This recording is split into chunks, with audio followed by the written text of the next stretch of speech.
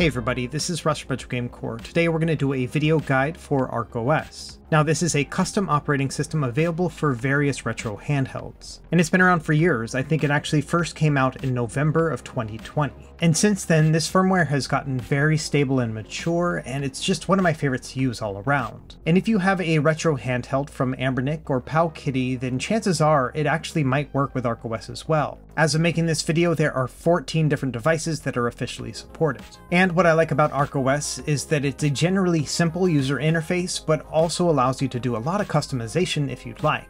And so in this video, I'm going to show you all the various devices that will work with it, and I'll also give you a quick summary of all the various custom firmwares that we have out right now. And then finally, I'll show you how to install ArkOS, some of my favorite features, and then how to tweak your settings as well. And as always, I'll have a written guide to accompany the video here, and I'll have that link down below. Either way, if you want to try a new operating system on your handheld device, I think you're going to be in for a treat. So let's go ahead and grab your favorite drink and snack and dive right in.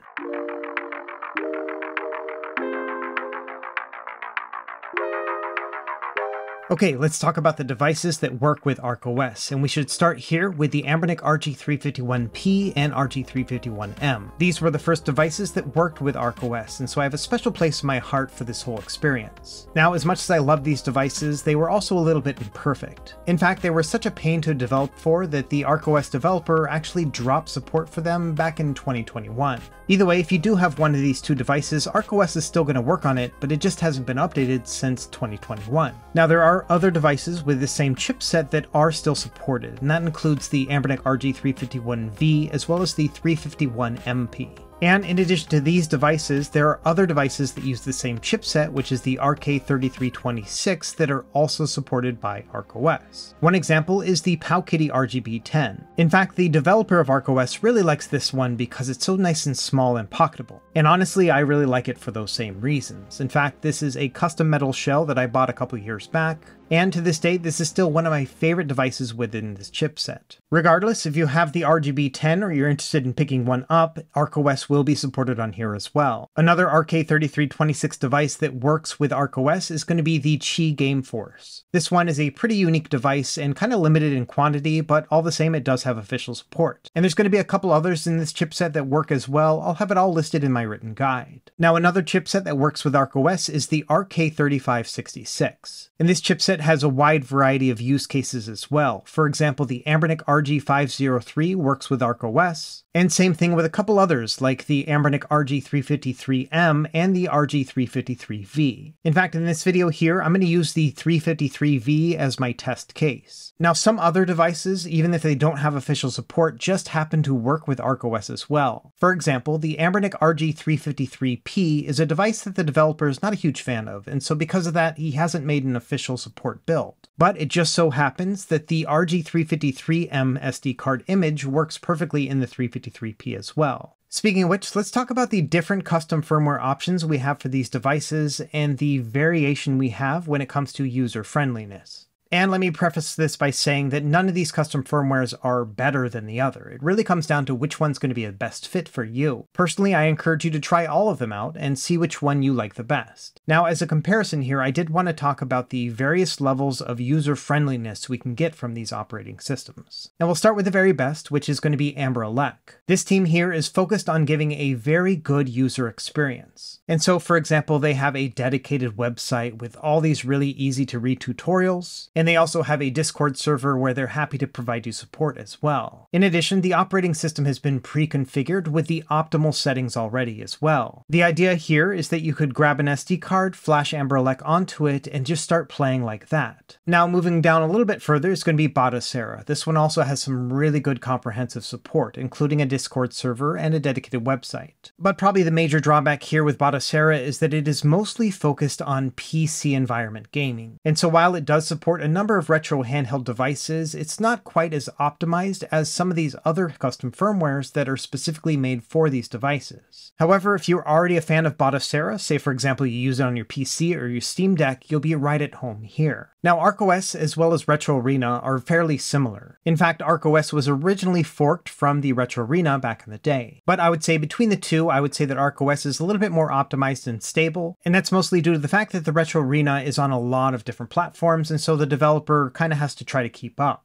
Now, ArkOS does not have a dedicated Discord server, and so if you run into any issues, you have one of two options. The first is to go onto their wiki page, which is very comprehensive, and often you can find your answers there. And then the other option would be to try some of the other retro handheld Discords and ask within those channels, and maybe someone can help you out. Now, on the far end of the spectrum when it comes to user friendliness is going to be Jealous. The way I like to describe this one is a hobby project. Essentially what has happened here is the developer has created their own operating system, and they mostly just work on it for themselves. But they also happen to make it publicly available in case you want to flash it onto your device as well. What this means from a user perspective is that you won't have any support at all. For example, they do have a Discord server, but they don't provide any support within it. In fact, they don't even allow users to submit bug reports, and so if there is an issue, they expect you to develop the fix for it and then submit it as a pull request. And so while Jealous is a very optimized and performant operating system, it is not user-focused. In fact, they dropped support for several devices just a few months ago, and that's where Unofficial OS comes in. This is a fork of Jealous that essentially preserves some of that development work on those other devices and is a little bit more user-friendly as well. Now, Unofficial OS has a similar stance as well, in the fact that their user support is quite limited, but at the very least they do allow you to submit bug reports if you find something wrong, and maybe they'll take a look. In the end, when it comes to performance between all 6 of these options right here, it is mostly the same. You can probably nitpick 1 or 2 being better on certain systems, but as it stands right now, it's really about the user experience. And while I think that Anbernic is the best in that regard, it does not support all of the retro handhelds that are out there. In fact, you can see with this chart right here that only the RK336 devices and the Anbernic RG552 have Anbernic support right now. And so if you have an RG353 device, then something like ArkOS or one of the others is going to be your best bet. Either way, if you want to spend more time reading about any of these slides right here, I'll have them linked in that written guide that I'll have down below. But for now, let's get into the good stuff, which is to install ArkOS. Now, if you're using a device that only has one SD card, like the Anbernic RG351P right here, you basically only have one option right here, and that is to get a pretty big card, because you're going to need to have the software files as well as your games installed on the same card. Personally, I recommend 128 gigs or larger. Now, most of these devices actually have a 2-card setup, and this is great. Number one, you can take a smaller card, like 16 gigabytes for example, and use this as your operating system card. From there, you can get a larger SD card and use this to store all of your game files. This is great for a couple reasons. Number one is if something goes wrong with the operating system, like you need to reflash it, then nothing's going to happen to your second SD card. You'll have all of your games preserved as well as your save files. Additionally, if you have multiple retro handhelds that are supported by ArkOS, you can use that second SD card to hold all your ROMs and then use it interchangeably with those devices. And that also includes your save games as well, so if you want to swap between your devices, that'll be a really good setup too. So we're going to do a 2-card setup here today. We're going to start with a 16 gigabyte card for our software, and then I recommend this USB card reader. Again, I'll have it linked in my written guide. Either way, let's go ahead and pop the SD card into the reader and then plug it into our computer. Now, if this is not a brand new card, then what I would recommend doing here is formatting it. I recommend using this one here from sdcard.org.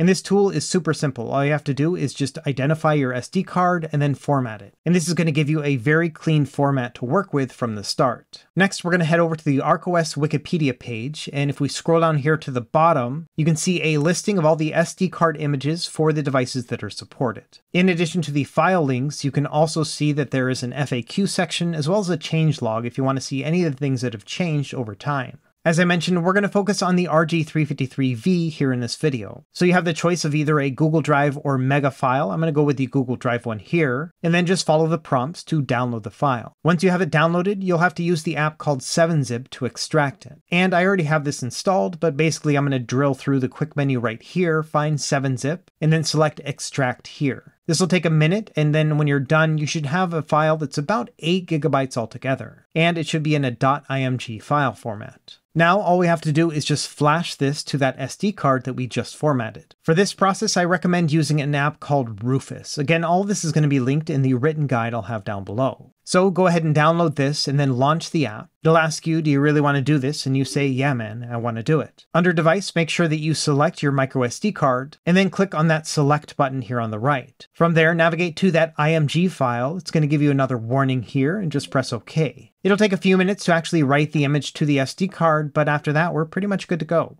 At this point, you can close out of Rufus, and then if you look in your PC, you'll see a bunch of different partitions. Don't even worry about this stuff. All we're going to do is right-click and then select Eject. From there, we can pop out the SD card and then put it inside the internal or SD1 card slot right here. And then now we can boot up the device. On that first boot, it's going to initialize the system. What it's doing right here is expanding the SD card partitions to match the size of the card, and then it's also going to rearrange some of those files so that everything works properly. Just give it a minute or two, and then after that, you'll be greeted by the main ArkOS menu. And the setup here is pretty simple. You can just kind of navigate through your systems. There's not going to be a lot here because you don't have any games loaded yet, but I do recommend going into the options section here. Some of these ArkOS options are going to be really handy, so I recommend kind of reading through each of these. But for now, what we're going to do here is we're actually going to set up that second SD card. For this, we're going to go into the advanced section under options, and then there's an option here that says switch to SD2 for ROMs. Here, we're going to take a larger SD card, and if this one is not brand new, I also recommend formatting this one first, and we're going to pop it into that second SD card slot on the device. After that, we're going to select this option here and let it run through the program. Essentially, what it's doing here is building out all the different folders for your second card. After that, we're actually good to go, but there are a couple other things I recommend doing in that first boot. The first is to go into the Wi-Fi section here and then connect it to your local Wi-Fi connection. Now, obviously, if your device does not have a Wi-Fi chip inside, you'll have to use a USB dongle, but one of the cool things about ArkOS is that many of its features are tied to a network connection, and so it is in your best interest to have this thing connected online. For example, after I've gone through and set up my Wi-Fi connection, right above that is an option to update ArkOS. And there's no updates available right now, but there will be in the future. That's one of the great things about ArkOS is that it's constantly being updated and you can do it right on your device. Either way, now that we're all set up and connected, let's go ahead and power down the device by pressing the start button and then go down to quit and shut down system. I like to think of these devices as little computers, and so because of that, you do need to properly shut them down so you don't corrupt your SD cards. Either way, once the device has been powered down, we can take out that second SD card and start loading it up with our BIOS files and ROMs. So back on our computer, when we open up that SD card, you can see here that we have a bunch of different folders. And it's going to be intimidating at first, but don't worry, we'll walk you through it right now. First thing I want to give your attention to is the BIOS folder. This is where you're going to put specific system files that are required for certain consoles.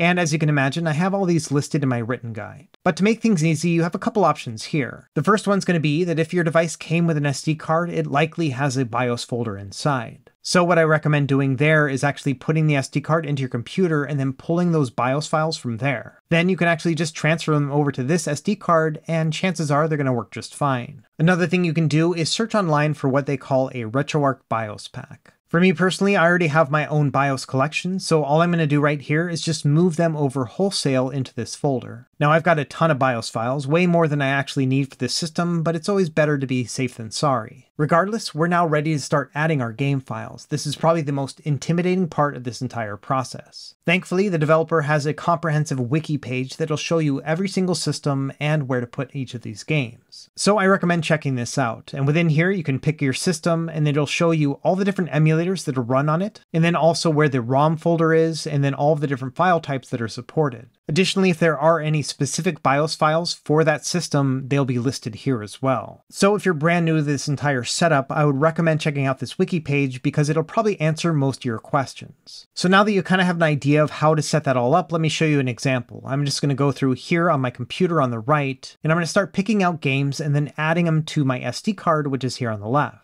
I'll start with something like Dreamcast, but then also I can do like Game Boy, Game Boy Advance, Game Boy Color, everything else like that. I know I'm going pretty fast through this section here, and obviously I'm not going to tell you where to find any games because they're all going to be copyrighted, but the heart of the matter here is to collect your own ROM files and then put them in the corresponding folder, and that's really about it. Anyway, once you've moved everything over, let's go ahead and eject our SD card and put it into our device and test everything out. And here we are with a fully loaded system. The nice thing here is it'll detect if there are files in any of those folders, and if there are, then it'll show that system, but if there aren't, it won't. So it does give you a pretty clean interface overall. Now in the menus, we don't have any box art yet, and I'll show you how to get that here later in this video. But for now, I want to orient you with the Emulation Station menu. To enter this, you're going to press the Start button, and you'll have a bunch of options right here. For example, under UI options, you have the ability to change your themes, and there's a bunch already preloaded in ArkOS. All you have to do here is just pick one and then test it out and see whether or not you like it. For example, this Switch one right here is really nice looking. I'll also show you how to get some additional themes here later in this video. Also within the menu, you have things like the Kodi Media Center, so if you want to stream or play any sort of media files, you can use that. Another interesting thing is that for the RG353 devices, ArkOS has the ability to adjust the image quality too. So for example, under display settings, we can adjust things like the gamma or panel brightness, as well as contrast, saturation, and hue. For me personally, I like to increase the saturation to make the colors pop just a little bit more. And this is probably one of my favorite new features with ArkOS. It really changes the gameplay experience. Additionally, within the UI settings, there's a couple other nice options too. For example, we can adjust the theme to change out some of the colors or other configurations. And then also we can set up the screensaver. This is one of my favorite parts too. What I like to do here is change the screensaver behavior to random video. And I'll show you what this looks like once we've actually scraped all of our box art and everything else. For now, let's keep going in the menu. For example, under the UI settings, there's an option here to make certain systems visible. For example, if you have a system on here you don't really want to show in the menu, you can just remove it without having to delete all your game files. Or others, like Pico 8, are already showing by default, but I haven't set Pico 8 up yet, and so I'm going to hide that in the menu, at least for now. You can also choose which system to show in the menu when you first boot up the device. For me personally, the NES is my favorite system of all time, so we're going to start there. Another setting that's super important for ArkOS is the emulator setting. Within here, you can pick for each system which emulator you want to run. And there are a ton of different options here, but I would say that the ArkOS defaults for the vast majority of the time are going to be the best emulators to use anyway. But if you do prefer certain emulators over others, this is where you're going to change it. It's going to be especially important when it comes to arcade if you're using a specific arcade ROM set and you want to load that one up here. For example, under my arcade folder, I'm using Final Burn Neo ROMs. And as I'll show you later on, that the Nintendo 64 emulator in particular is one of those that you do want to fiddle around with. But I recommend doing that on a per game basis, so we'll check that out here later in the video. But for now, we're going to work on scraping media to make the overall user experience a little bit prettier. For example, if I scroll through Sega Saturn, you can see I'm just seeing a list of the games. But for others that I've already scraped like Sega Genesis, you can see I have this really nice box art, and if I hover over the game for a bit, you'll actually see a video too. So let me show you how to set that up. We're going to go back into the main menu and then go into Scraper. Here, I recommend changing your image source to whatever you'd like. It's set to screenshot by default, but I personally like Box 2D. After that, you need to add your username and password from screenscraper.fr. It's free to set this up and you only have to do it one time, but once you have a username and password, go ahead and enter it right here. From there, you can go to Scrape Now, and you can also choose whether or not to scrape certain systems, and then just navigate down to Start and press the A button. And this could take several minutes up to hours depending on how much media you have, so this will be a great time to grab some lunch or maybe like and subscribe to Retro Gamecore.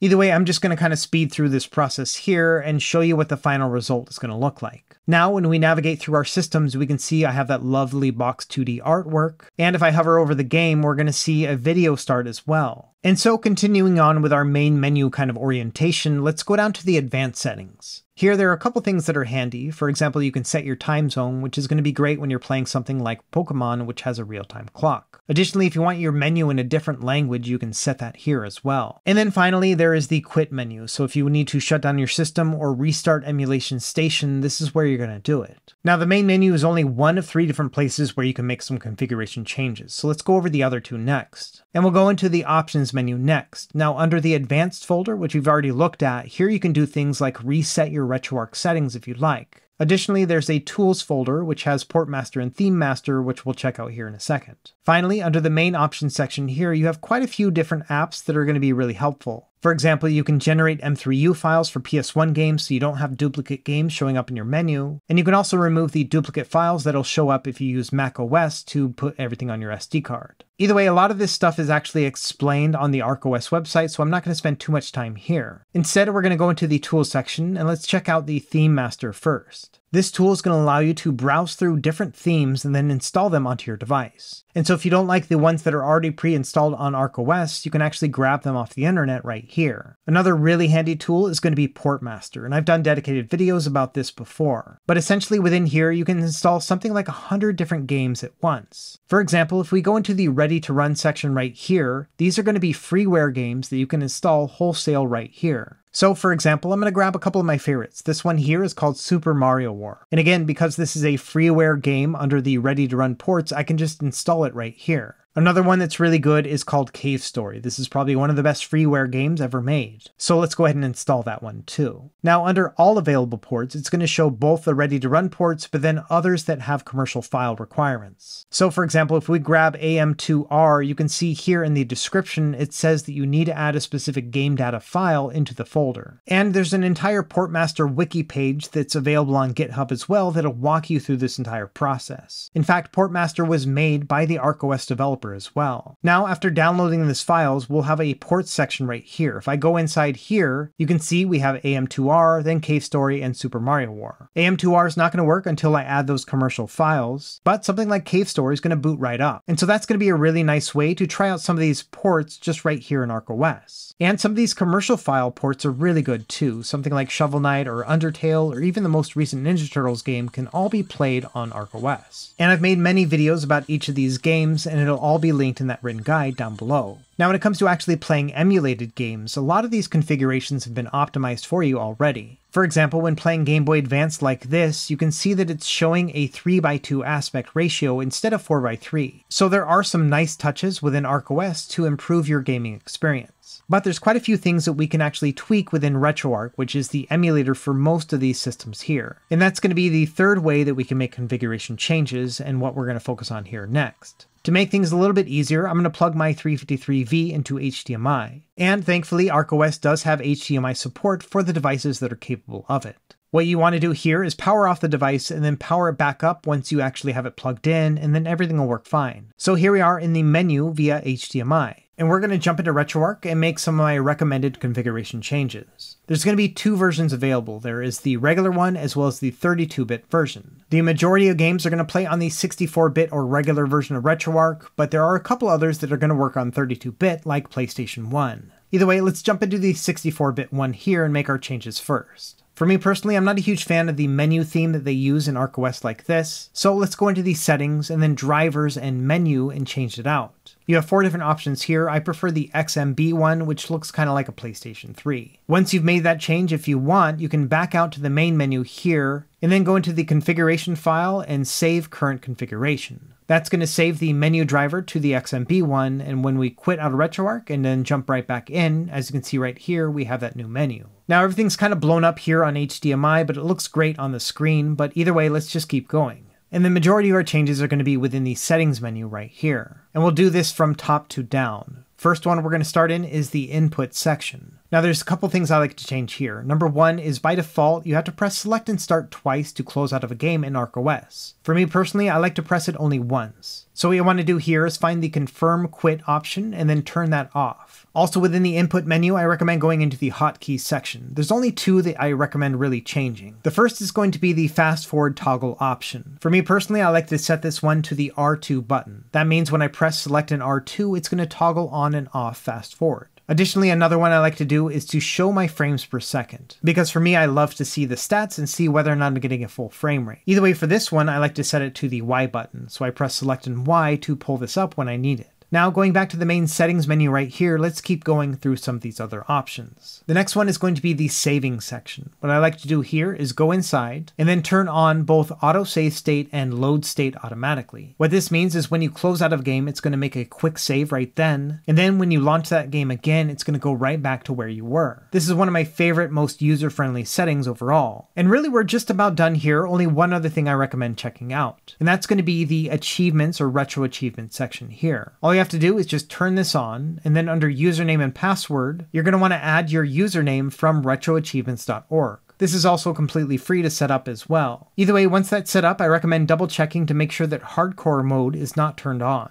That's because with this on, then save states aren't going to work with retro achievements. Now, when you start playing any sort of retro game, and if you're connected to the Wi-Fi, when you do something unique that has a retro achievement for it, you'll get a nice little achievement unlocked pop-up right here, and it's just a really nice kind of added bonus when you're playing a game. For me personally, I'm never going to change the way I play a retro game. I'm just going to play it the way I want. But it is still kind of fun to get get an achievement for what you do here and there. Anyway, that's really about it when it comes to recommended RetroArch changes. So now all we have to do is just save them. So we're going to go back to that main menu, go to configuration file, and save current configuration. And that's it. We can quit out of RetroArch and we're good to go. But just bear in mind that we only did that for the 64-bit version of RetroArch. You're going to want to go through and do that exact same thing for the 32-bit version as well. That'll give you the ability to have auto save states when it comes to PlayStation 1 and a couple other emulators too. So now that we have this set up, let's go ahead and start testing it. I'm going to pop in here to the Nintendo section and start up one of my favorite games, which is Blaster Master. And as you can see right here, the game's going to start right up, and it's going to connect to retroachievements.org and let me know that I haven't unlocked any achievements for this game yet. Another nice feature about RetroArch is that when you plug it into HDMI like this, it scales the image properly. And so instead of stretching the NES game to the full screen, we have it in the proper 4:3 aspect ratio. Now we're going to test out the autosave and autoload function. When we close out of the game here by pressing select and start, it's going to automatically save my game. Now if we start up that game again, as you can see right here, it's booting us right back into where we were before. So it looks like we're pretty well set up overall. Now there are a couple other system specific things that we can do, so let me walk you through a couple of those to give you an idea. And the way we access these is by going into the RetroArch quick menu. We're going to press select and X to bring it up right here, and then within here there's going to be something called core options. And depending on what system you're playing, like NES right here, these options are going to be different. What I like to do for NES in particular is go into the video section here, and then turn on the mask overscan horizontal. That's going to push the edges of the image just a little bit into the black bars, and it's going to reduce flickering on the edges. Additionally, within the NES core options, we have an emulation hack section too. Within here, I like to remove the sprite limit. That's going to reduce flickering of some of these sprites in certain games. And so here we are with NES in what I would consider to be an optimal version of this console. We're not having any sort of flickering with the sprites due to that sprite limitation, and we're also not having those artifacts on the edge of the screen, especially on the right. And the nice thing about core options is once you set them, you don't have to save them. They're just going to save automatically. So let's try that out with a different system. We're going to go into Game Boy next. When you boot up a game, a bunch of things are going to happen here, so let me walk you through it. Number one, it's going to log in and see my retro achievements, and you're also going to see the Nintendo Game Boy boot logo. That's because I've added the BIOS files into that BIOS folder. Another thing you may notice is that the game is in black and white, but you may want to have like a green color like the original Game Boy. So let me show you how to set all that up next. Again, we're going to press select and X to get into the RetroArch quick menu, and we're also going to navigate down to that core options section. Now the core options for Game Boy are going to be different than NES, so let me walk you through some of these. Number one, I want to turn on Game Boy colorization. We're going to set this to internal. Once you have that set, you can go into the internal palette section and choose from a variety of different color palettes. For me personally, I like this one. It's called Special 1. Additionally, while we're in here, I like to go into the interframe blending section and then set this to LCD ghosting accurate. This is going to make the overall experience feel a little bit like an original DMG Game Boy. Now when we start up the game, as you can see right here, we have this nice subtle green color to it, which looks really good. And when we move the character around, you can see there's a little bit of LCD ghosting too. Looks really nice. But there's one other thing I think will really improve the experience, which is going to be shaders. For this, we're going to go back into the quick menu by pressing select and X. After that, we're going to scroll all the way down to the bottom until we find the shaders section. Within here, we'll go into load and then shaders GLSL. Within that folder, we want to scroll all the way down to the handheld section, and then finally within this one, we're going to scroll all the way down to LCD3X. Now obviously any of these other shaders will also work, but this one happens to be my favorite. And now we have this nice LCD grid to go along with that LCD ghosting and colorization. For me, I think it looks great, and so I want to save it this way. So we'll go back to the shaders section and then select save. And then here we're going to select Save Core Preset. That means that any game that runs with the Gambate core for Game Boy or Game Boy Color is going to have the LCD grid. And now to test that, let's try out a different game. And as you can see right here, we have DuckTales running with the LCD grid as well as the ghosting and colorization. And if we try out a Game Boy Color game, which runs the same core, you can see here it also has that same LCD grid. So those are now good to go, and you can do this with a variety of different systems depending on your preferences. Now for Nintendo 64, I mentioned that certain emulators are going to work better for certain games. Let me show you how to set up a per game configuration for these. What you want to do here is press the select button to bring up the options menu, and then select edit this game's metadata. The third option down is going to be the emulator, and this is the same as in the emulator options, but specific for this game. And so for example with F-Zero GX, I can go in here and choose from a variety of different emulators. This is going to work great because with the systems that run on ArkOS, Nintendo 64 usually doesn't run really well. But it may be that there's a certain emulator or core that's going to work best for certain games. And that's one of the nice things about ArkOS is you have the ability to tweak this on a per game basis for Nintendo 64 and others. So what I would recommend doing here is if you have a Nintendo 64 game that is having issues with running with the standard emulator, you can go into here and experiment with all the others until you find one that might be a better match. Now, not every Nintendo 64 game is going to run at full speed, but you definitely have the ability to improve your chances by fiddling around. Either way, that's where you can make your changes. You can select the different emulators, and then for certain ones, you can also choose a core within them as well. Altogether, you've got a lot of options right here to tweak your settings if you'd like. Now, other systems like Sega Saturn use a standalone emulator because it works better than RetroArch. And the setup here will be a little bit different. For example, with Saturn, you press the select button to bring up the quick menu. And within here, usually what I do is go into configuration, and then often I have to set my aspect ratio manually to 4:3. Additionally, if you go into player 1, you can turn on analog mode. And that's going to be great if you don't want to use the D-pad for certain games like Panzer Dragoon. Now, much like with Nintendo 64, Sega Saturn is not going to run 100% on the systems that are supported by ArkOS. But thankfully, ArkOS has been optimized pretty darn well. So when it comes to certain systems like Nintendo 64, PSP, Sega Saturn, and Dreamcast, yeah, they're not all going to play at full speed, but many will. Okay, next let's talk about a couple other features that I think are really awesome. To start, I love the fact that ArkOS has interchangeable cards for different systems. For example, I can take the game card from my RG353V and then plug it directly into my 353M. Now obviously I need to have ArkOS flashed onto the first SD card for both of these systems, but after that we're going to have parity between the games and also the save files too. So if you'd like, you can jump between these save games on various devices that are supported by ArkOS. Just bear in mind this is only going to work on the devices that have a 2 SD card setup.